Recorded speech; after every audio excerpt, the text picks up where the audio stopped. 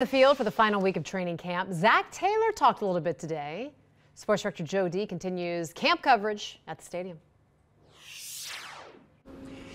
Yeah, outside the stadium here at Paycor Stadium, and a much different feel to the start of the final week of Bengals training camp. No fans here at Bengals camp, just football the next few days before the Bengals play their final preseason game this coming weekend and have to do roster cuts early next week. So there is some urgency now for this team to make decisions about quarterback, not just about Joe Burrow when he returns to practice, but about who will be his backup once Joe Burrow does get to practice. So this is video from today, and you're going to see video here of the two quarterbacks battling to be Joe Burrow's backup.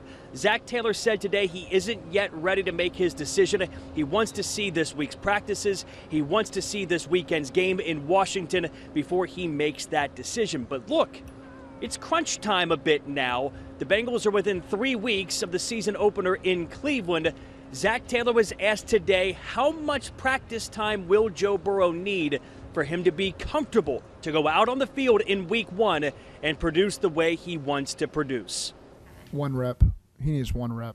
But it's different. It's a different injury. I would imagine, I hate speaking for other people, but last year it's an unknown. How is contact going to feel? How is it going to feel when I torque? There's a lot of things with an internal injury that I can't speak to. I would imagine that that's a whole different mindset you have to have. Whereas this one's, in the calf, and he looks great. I mean, physically, just walking around, he looks probably as good as he's ever looked at this point. And so that's a positive.